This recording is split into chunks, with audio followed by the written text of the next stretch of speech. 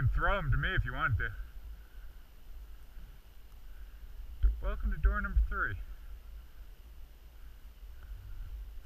Sorry, Michelle.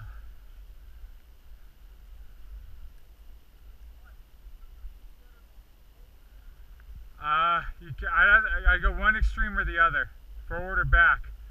Just avoid that route in the middle, that long one. There's a short one behind Kyle right now, but it wasn't so bad. I go right below you, man. Just make long, wide side steps. You can even put your left hand like on the ground if you need to. But just hold on to that rope. And don't lean downhill.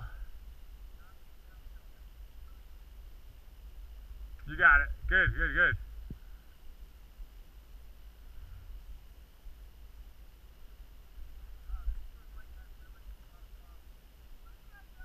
If you can get over that big rock right below you, I'd do that.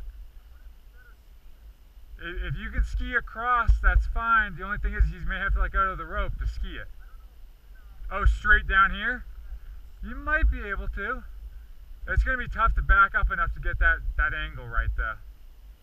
You might be able to. He looks like he can sidestep that from, if he just backs up, you know, just back up 2 inches and sidestep down. No, it's fine. Yeah, kick your tail into the rock.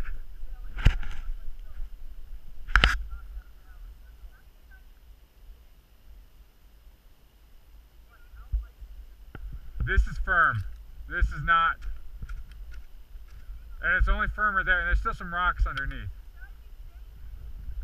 I'd sidestep. I would sidestep. Obviously, because that's what I did do. Don't lean downhill. Remember, lean uphill.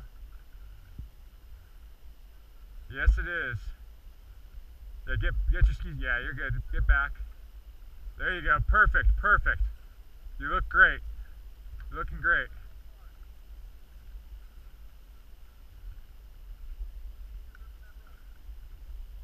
Just so you know, you're being filmed, so you can show this to Michelle. Put Dad in the doghouse. You can blackmail him. No, I just have blackmail. That's all. And Kyle is down.